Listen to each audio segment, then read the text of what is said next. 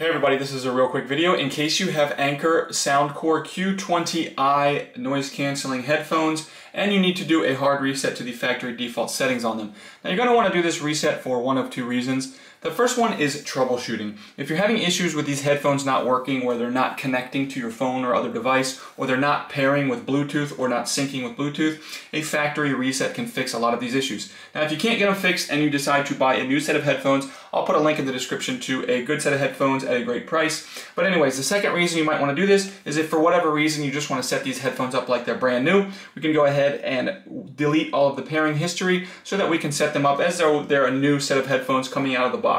So all we need to do is we're going to turn them on, and while they're in pairing mode, but not paired, so you might want to turn the Bluetooth off on your phones or whatever, you're just going to press and hold the power or the switch button and the volume up button simultaneously for 5 seconds. And after 5 seconds, that will delete all the pairing history, reset the factory default settings. You can go ahead and set these headphones up like a new set of headphones.